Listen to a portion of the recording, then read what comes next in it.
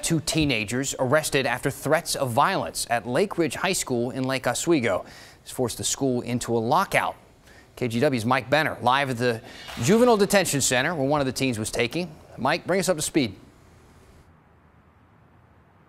Yeah, Dan, I can tell you a 17-year-old Lakeridge High School student was taken here to the Juvenile Detention Center. That student facing 3 charges: possession of a firearm in a public building or on the property, unlawful possession of a firearm, and disorderly conduct.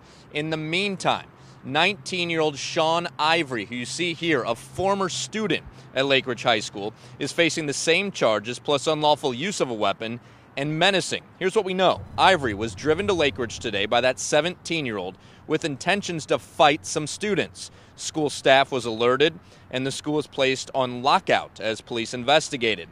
They happened to find, listen to this, a small semi-automatic pistol and ammo in the 17-year-old's car. But after a thorough search of campus, they could not find Ivory, so that lockout was lifted.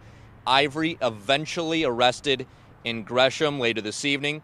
The superintendent released a statement saying, among other things, that there's no cause for concern for tomorrow's school day, the final school day before the holiday break. The superintendent also saying that this is a good reminder for parents to talk to their kids, remind them that if they hear of any potentially dangerous situation, to alert an adult.